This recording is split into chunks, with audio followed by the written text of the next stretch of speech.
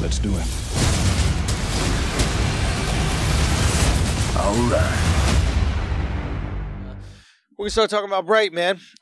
We got a lot of division in the group about Bright. Well, I think there's two Come a things to little talk closer this way about, so you don't get in right? the frame of The it. first thing is the movie. Did we like it? Was Yes. it good? And then the second thing is the business model and how it Yes. impacts things going forward. Yeah, and I think most of our divisiveness. Well, actually, I can't really speak. Jack doesn't like it, and I feel like let's start. Yeah, let's start with you. Why do you? So hold on. First, Yeah. this movie got crushed by critics, Oh, yeah. right? Yeah. Whether that was a valid criticism or not, we'll talk about that in a little bit. But Well, let's bring that up. consensus is that it was bad. Let's bring that up Right. right now, right? So the consensus to this, I have no fucking clue what this movie was, right? I had never heard a single thing a critic said. I was in Israel for 10 days. I come back, I'm jet lagged as fuck. It's like 7 in the morning or 5 in the morning. I can't go to sleep. And I'm like, oh yeah, that's right. Will Smith did a movie on Netflix. Right. And I go, fuck it, I can't sleep. I might as well just watch it. And I turn on this movie and I'm besides myself.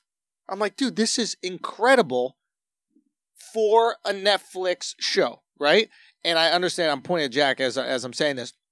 And I've said this about Netflix shows forever, which is they're not as good as HBO show, but the expectation is way lower because you can binge it, so you can get through a shitty episode and immediately get what you want the week after.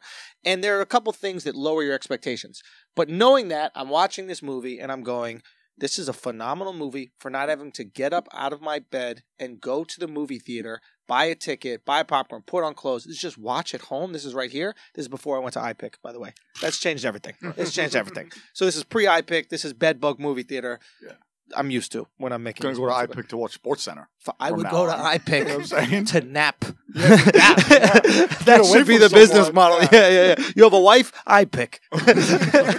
They should- $30, 2 hours. I feel like Japan had invented that 30 years ago. It's just a nap pod. It just throw on yeah. some fucking good entertainment. Anyway, I watch it. I thought it was fucking amazing. I put a picture up on Instagram. And immediately I start getting ripped. Oh, you're just being a contrarian, Schultz. People said this movie is trash. The critics said it's trash. I had no clue what the critics said. Then all of a sudden people start saying, yo, I saw it too. These critics are bullshit. I can't believe they're saying it. And I start to look up what critics said, and I couldn't believe it. I'm like, I really enjoyed this movie, and I think I'm a pretty good judge of content. I'm not one of these guys who loves everything. Right. And I'm in the business, so I'm watching this with, I think, pretty clear eyes, and I thought it was great. I come to find out I have a conversation with you guys, and Marco and I had a similar idea. Marco, you can express the idea the best way, which is why the critics hated it. And you said, What I said, they basically couldn't have an unbiased opinion on something that would crush their business model, which is movies not releasing in theaters and the need to have critics take on it and the old rigmarole of the movie business instead of going directly to Netflix. So a great point that I didn't realize that you come a little closer here. Great point that I didn't realize that you point out right now is, so I chalked it up to something else. I was like, why would the critics rip the movie? And then I go, well, who advertises on a critic's website or who advertises in a critic? The movie theater. Right? So, but what really cleared something up for me was the fact that reviews are necessary for getting out of your house, putting on clothes, putting on boots, putting on a jacket, and going to a movie theater. They are not necessary for turning on your TV and just watching a show. That's word of mouth. Precisely. That's social media. That's social media. not That's word word of mouth. That's just, let me just hit play because I know I could bail on this in 15 minutes if I want. I'm not There's invested. no commitment. I ain't even I'm put not an paying- outfit on, B. Right. So I that's didn't what I pay didn't anything realize on. until right now, as you said. You were probably thinking that the whole time, but right now, as you said that, it's like, yes, the film critic's business is risky because we don't need you if I can bail in 2 minutes. Right. We do need you if I'm going to invest. If I'm going to invest. If I'm going to take a shorty out. Right. That's an expensive night. Hell yeah. So Especially if you go to the iPick. we're not going to iPick unless it's good. Right. So now I'm starting to see through this. And now Jack is bubbling. He's got a lot to say. Go. You guys have basically said it, but like my whole thing is, you say this is an amazing movie. Is it the movie or the way in which you watch the movie? But that shouldn't be anything new. Like, you've had Netflix for years. Like, right. you understand But how this is the first like blockbuster Netflix production. What movie. I've always said is this: low expectations are the key to life. 100%.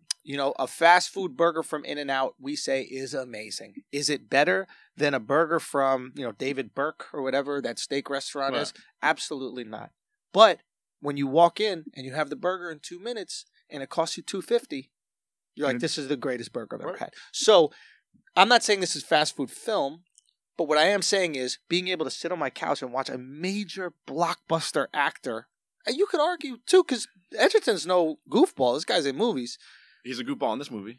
He's a very funny goofball, but I thought he was good. maybe you don't like it. But that being said, like when you get to watch these two guys just from the comfort of your own home, you don't have to leave. And I'm getting this for what I perceive is free because I don't really consider automatic charges on my credit card spending money. Of course not. No, it's like spending money at the airport, right? It's like money, that. It's in the cloud. Yeah, you write it off. Yeah. That's what I say to myself when I'm traveling. When I spend $100 on at the Hudson News, I write it off. Yeah, just write it off. So I think that increased my appreciation of it. That being said, I like the world. Yeah. I'm a world guy. I'm a huge world guy. I can't watch it's hard for me to watch just a regular show that takes place in New York. I can watch a show with, maybe orcs or a futuristic thing from Black Mirror, and I thought the world was really cleverly put together. All right. I'm all about the fantasy genre. I love Lord of the Rings. One of my favorite franchises of all time. Yeah. To me, this just came across as analytical nonsense. Like, so the way that Netflix... coming out hot. The way that Netflix... Which character did you audition for? Yes, you didn't get. The way that Netflix, infamously creates their projects is that they look at data, they look at what people are watching, and they go, like, the whole reason that House of Cards became a project was they said people love, at the time, Kevin Spacey movies, David Fincher movies. Let's have David Fincher make a Kevin Spacey show. They're making original content. This, to me, is like they just put together, like, fantasy world with cop drama, like Training Day meets Lord of the Rings. Yeah. And it just came across Sounds as that. great. Yeah, I'm really loving it. On paper, I love it, but to me, it just came across as so lazy. Like, there was no, like, deeper anything. It's just like all this nonsense in, like, futuristic LA, and well, it's today LA. I hate it's it. not futuristic. No, it's futuristic. If you look at the skyline, there's like new buildings and like. So that was the one thing that confused me because they did reference how that like there was this war 2,000 years ago. Right. Right. But like, what was the world like 2,000 years ago? Was 2,000 years ago what we're currently in right now? Or Right. 2,000 No, years ago because they have the same completely cars. different? That's what I was thinking. No, too. 2,000 years ago is arguably when, and then these when people Jesus basically was born, now right? they have now assimilated into our society. Some of them for over the last 2,000 years. Yeah. Right. Got it. Yeah. To present day. To present day. And, people are taking on different attributes. Like the orcs just happen to dress like cholos. Yo, You know they what I have mean? to put Like- them in like FUBU jerseys. Yeah, Like, but that that's was the the only thing. But I think it was a look at It was like that was kind of like the movie is supposed to have an allegory of race, but they Yeah. somehow managed to be racist on its own. It's also written by. You know what I'm saying? Yeah. Like they're supposed to do a thing about race, but then they made really racial stereotypes of people. Oh yeah, orcs can't jump. Yeah. You ever seen an orc jump that high? Yeah. And I thought there were interesting things. Like the horse cop was a centaur. I thought that was cute. Bullshit. Did you guys see that? Yeah. Yeah. I liked it. Yeah. I liked it. What else would you make a centaur? I agree. If you're a centaur person and you Yeah. want a government job, you're not going to be at the fucking toll booth. No. Right? You're going to be a goddamn horse cop. You're You're already a absolutely horse right. cop, right? So I thought there was cute little things that happened. The idea that he was like an oppressed minority or whatever it was, and I didn't care for that. Like, I see what they were trying to do with Right. that, and it was probably pretty clumsy the way they did it. And Okay. kind of like almost too obvious. And when I take it out of the context of the racial element, Yeah. and just focus it on like a fantasy cop drama, Yeah. I enjoy it much more. yeah, if I you just don't remove think of that. it as like a serious thing trying to take on race like that. I don't like. One, and No, I think want to they were get, trying to do that though. No, I but think I they don't were. like that. Part. but you just removed that from I'm your removing that from my brain. And I want to get your perspective on this because you're the only minority here. But like, with the orc character, there was this idea, at least how I saw it, which was what happens when you are a minority, but you don't double down on your group.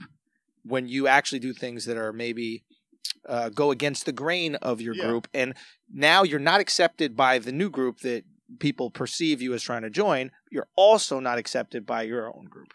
Right, so do you experience any of that growing up? Like you're Egyptian Yeah. Muslim kid, When you're growing up when in you're a Poconos. brown, you're not white and you're not black. So you got to choose. Not even that you have to choose, but like I got along with white people, I got along with black people, but you're never fully one of them. no. Once But you have. decide. But you're Muslim. Right. But so within you, the comparison is like within the Muslim community. So Do they start to look at where you I like grew up, there wasn't a big Muslim community, Right. So I was either with white or black or whatever, right? Right, Then you right. get older, you start meeting other. But like I wasn't part of them either. But you had a because I big- didn't grow up like I didn't have Yeah. that mentality where like you see a lot of ethnic groups they band together. You see a lot of times you'll see a group of Indians people. You didn't together, have enough Asians to be people. together. Right. So I only have a few really close Muslim friends, right? But most of my friends are white or black or Spanish or all over the place, right? So I'm a little different from that. So when I go and hang out in that world, I'm still an outsider because I'm not in that world. So you're the orc. I'm the orc. But is it more? Is it awkward for you?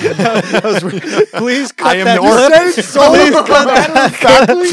Wait, I'm the orc. I'm the orc. Yo, you feel like you've been waiting to say that your whole life. No, but like, Let's do it. All right.